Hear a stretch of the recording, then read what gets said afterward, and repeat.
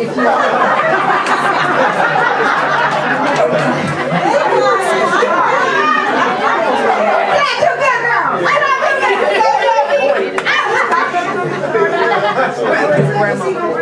Is he gonna bring his cock? And I hope he wears a strap on his cock. Big, black, beautiful. Okay, let's move on.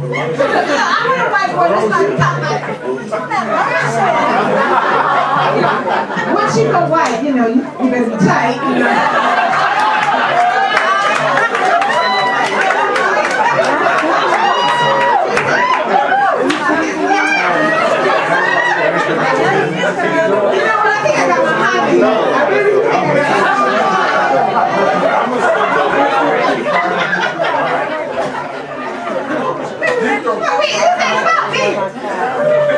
Our next comic used to look like the letter O, and now he looks more like a triangle. Okay. Mr. Dan Fitzpatrick.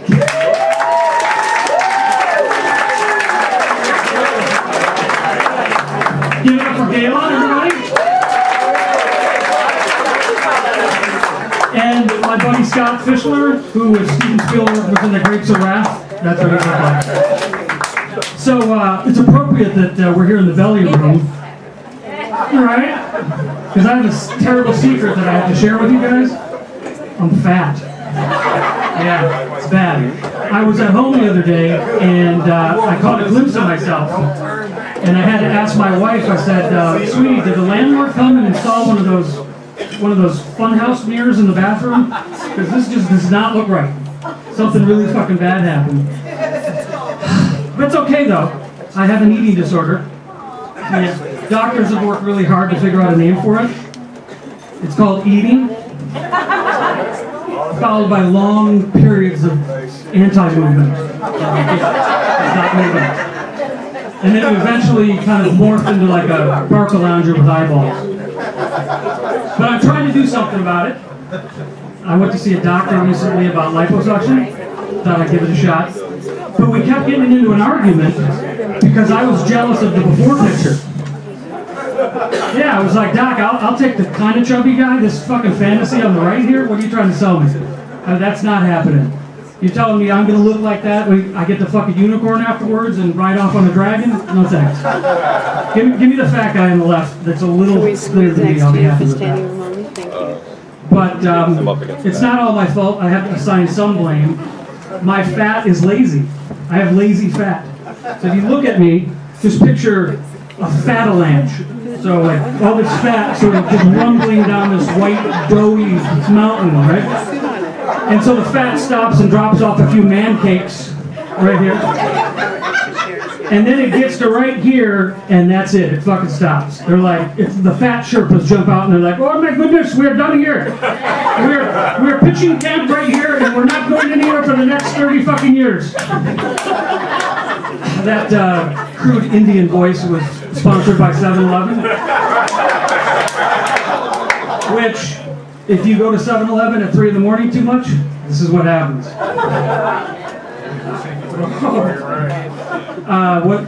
What else? I watch a lot of television. Duh. Body by TiVo. And I see these commercials that I think are total bullshit. I think a lot of the manufacturers are lying to us about everything we buy. So I thought I'd pitch a couple of new taglines for some products. Mountain Dew. Give your diabetes a head start. Budweiser. Happily numbing your PTSD since 1968. No Budweiser fans out there? Corona? And my favorite, Match.com. First in relationships, first in marriages, first in anal awards. That's what did it, the anal awards. Okay, sorry. But there's also a show that I've watched recently.